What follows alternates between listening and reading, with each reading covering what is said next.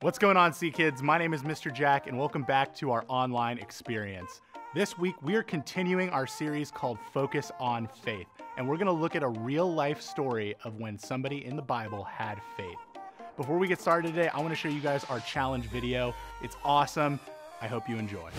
What's going on, CKids? Welcome back to another challenge video. Challenge video. All right, we're gonna get started. Jack, what are we doing? All right, we got our tools. Here, tools? I'm gonna give them a little look at Yeah, give them a little look-or-see. Got some Halloween tools. Yeah, it's not Halloween, but it's also not Christmas. So you know what that means? It's Halloween. It's Halloween, exactly. All right. We're gonna have 4 minutes to carve the best watermelon pumpkin possible. The best watermelon pumpkin possible. Okay. All right. Here we go. All right, so we're gonna start in 3, 2, 1, go!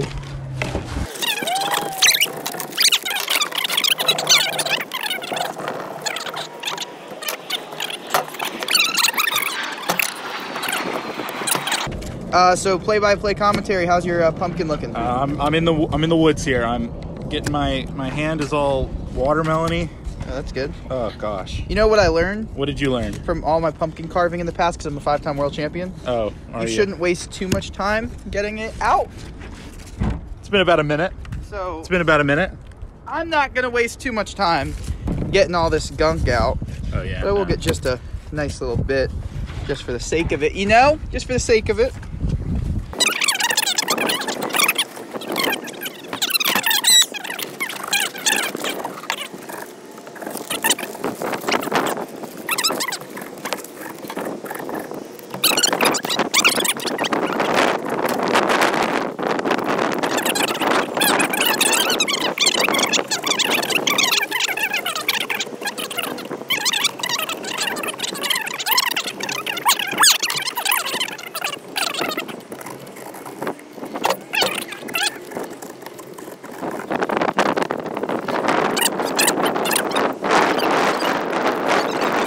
Count it down, Bobby. 10, 9, 8, 7, 6, 5, 4, 3, 2, 1.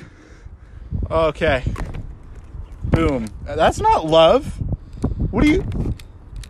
Bobby just stabbed his watermelon. That's not love. Oh, gosh. all right.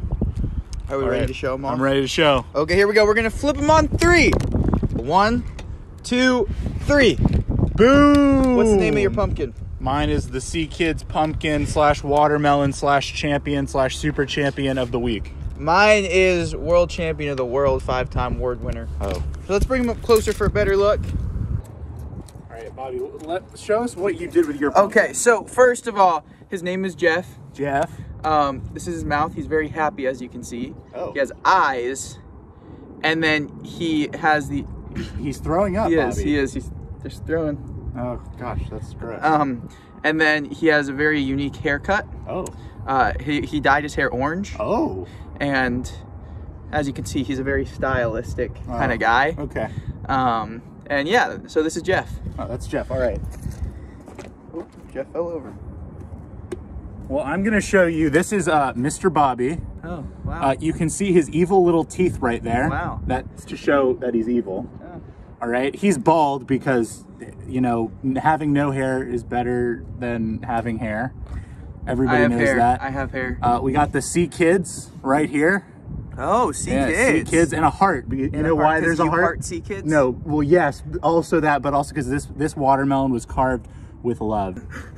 Yeah, guys. Well, let us know who won in the comment section. If you think that Mr. Bobby won with Jeff. Look, it was definitely Jeff. Look at this haircut. No, Mr. Bobby watermelon definitely takes the win. Nah, here. this one right here. No. He's all like, ooh, ah, ooh, ah.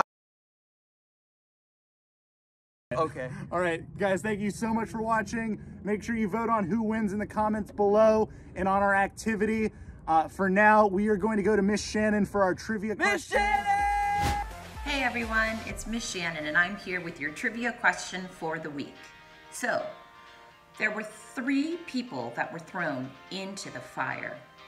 But when the king looked into the fire himself, how many people did he see? Your choices are A, he saw 3, nothing changed. B, he saw 4. C, he saw 2. D, he saw 100. Answer below in the comments section and then listen to the Bible story really well today and find out if you're correct. Now let's jump into some music and some worship. Have a good day.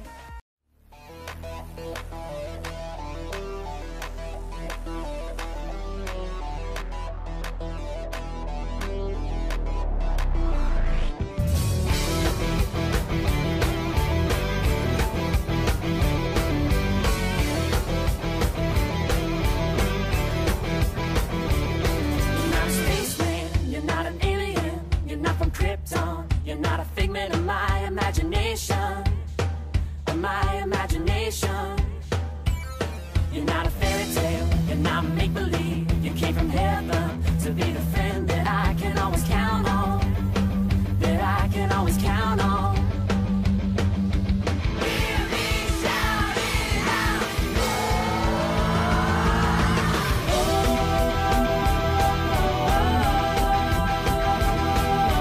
Jesus is better than any superhero. Jesus is my best friend. Whoa, whoa.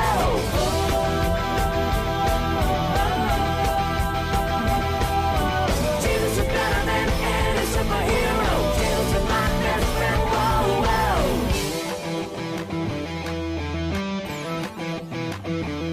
You are the hero. You are the good guy. You are the savior. And I know that you're always gonna be there. Yeah, you're always gonna be there. When I'm in danger, when I'm in trouble, when I'm surrounded, well, I know that it's you that I can count on, that I can always count on.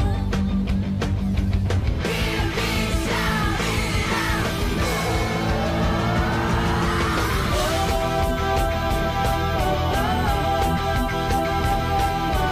Jesus is better than any superhero. Jesus is my best friend. Whoa, whoa.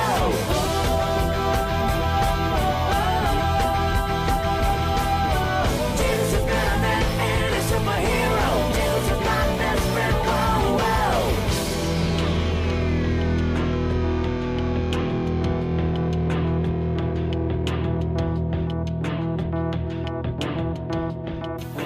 Stronger than Superman, faster than the Flash, bigger than the Hulk, man. Jesus, what a friend. Stronger than Superman, faster than the Flash, bigger than the Hulk, man. Jesus, what a friend. Stronger than Superman, faster than the Flash, bigger than the Hulk, man. Jesus, what a friend. Stronger than Superman, faster than the Flash, bigger than the Hulk, man. Jesus, what a friend.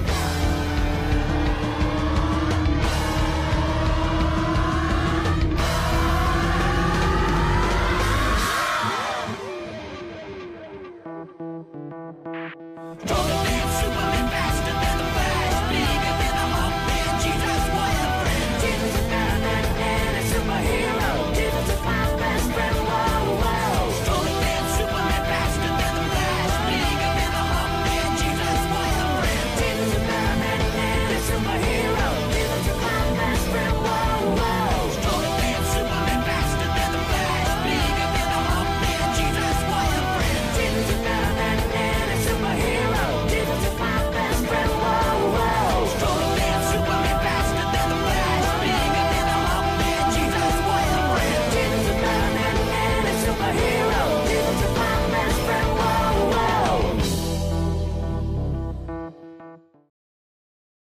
This is the story of Shadrach, Meshach, and Abednego, 3 guys who stood up for what they believed in with boldness.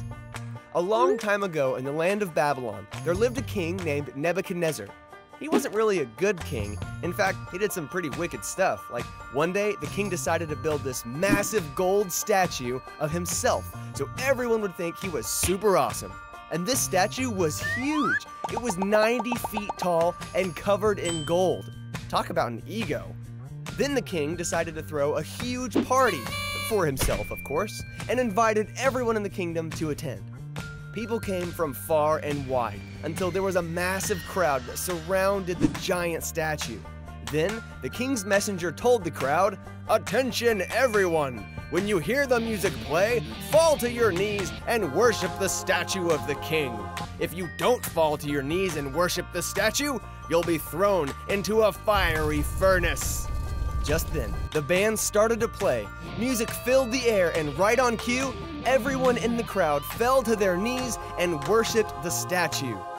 Well, almost everyone. In the middle of the thousands of kneeling people stood 3 men named Shadrach, Meshach, and Abednego. When the king saw that these men weren't kneeling like everyone else, he was mad. I'm talking like super mad. He ordered his guards to grab the men and bring them to him. "Why aren't you kneeling?" growled the king. "I command you to kneel and worship my super awesome statue." But Shadrach, Meshach, and Abednego boldly said, "We serve the one true God, and we will only worship him." This made King Nebuchadnezzar even angrier. He pointed at the men and said, "I'll give you one more chance. Bow down and worship me, or you will be thrown into a fiery furnace." People all around them were whispering, "Just bow down. Come on, guys, it's not a big deal."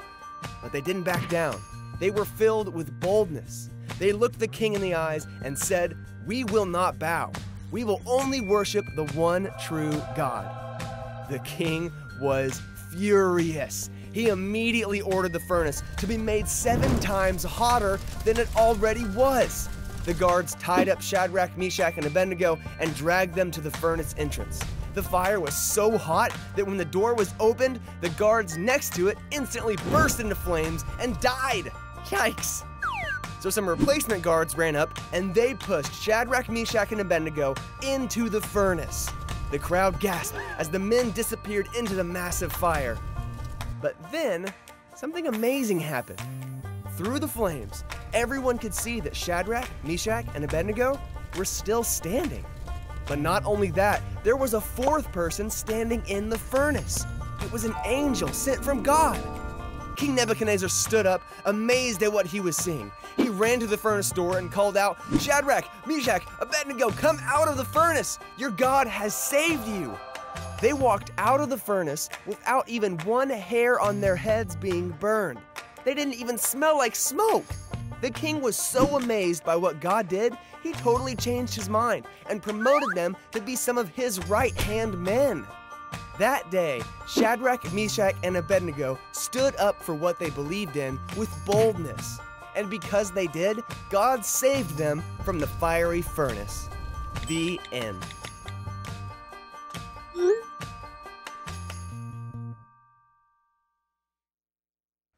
It must have been so hard for Shadrach, Meshach, and Abednego to have faith in that situation. Thankfully, we are never going to have to deal with something like that, but we can look to stories of faith so we can believe what we cannot see. Thank you guys so much for watching this video, and I hope to see you guys again next week. Hey, thanks for checking out this week's video. This month, we're actually giving away a pizza party delivered straight to your house. That's right, a pizza party delivered straight to your home that you can enjoy with your family. All that you have to do to enter is to follow us on social media at CKids.cc, and of course, fill out the weekly activity guide that you'll have following each and every one of our videos this month. Good luck!